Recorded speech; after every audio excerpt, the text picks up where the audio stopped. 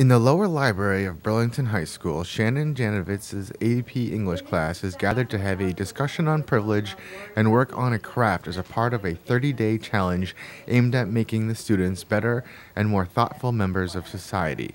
The challenge is open to all students, but not all classes are making the commitment to complete it in full like the students here. Okay, so we started this project. It's called the 30-Day Responsible Citizenship Challenge, which came out of our reading of a bunch of different texts that we have been covering. 1984, The New Jim Crow, The Reluctant Fundamentalist, Beowulf. So we spent a lot of time talking about what it means to be a good citizen and what those responsibilities are, which is sort of what led us to this. So how did this project get started? Started off, we came up with a definition of what we believed a responsible citizen was and why that was important in 21st century America. And from there, they identified different actions that we could take and that we thought students might actually take. So small actions that would help them to work towards that definition. Some of the things they came up with in the definition include community, building community, knowledge, seeking knowledge, understanding other people's perspectives, those kinds of things. So for each day, there's one challenge action that hopefully leads towards one of the aspects of our definition. When I was there on Friday to tape this segment, the challenge for the students was to identify what privileges they have and reflect on how they could use those privileges for social justice. The craft was to create jewelry based on those privileges. It's basically we're seeing what type of privileges we have and what type of privileges we don't have, and by taking a bunch of beads and putting them on our bracelet, it might seem like something small, but we're able to see what privileges we have in our life and to be grateful for these types of blessings that other people don't experience.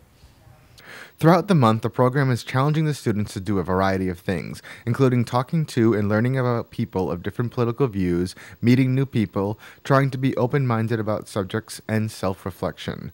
I asked the students which challenge they liked the best or which ones they were looking forward to. Well, I mean, I really enjoyed the one that we had yesterday because when you talk with someone with different political views, you're like, oh, is this type of friendship going to work out, but you have to go over the obstacle of like different political views because in the end we're all the same type of people. We all want the same type of things. It's just that we have different points of view, and that should never ever stunt like a budding relationship or friendship to like happen, and we all are like equal.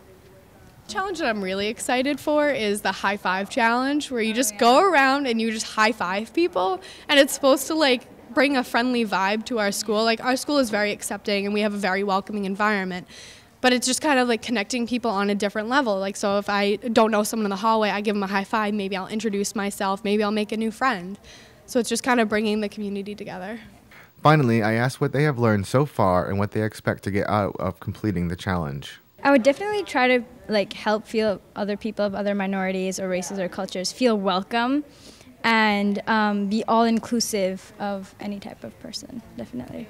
Yeah, so overall, like the 30-day challenge kind of like shows equality and diversity, and how like even though like we may have like different opinions, like everyone is still in the same boat, and we're still a one big community, and we should still all stick together. Like yesterday we did a challenge where we got to talk to people with different political views, and it kind of showed that like we are all one and we're all together, and that we shouldn't be divided just because of our views.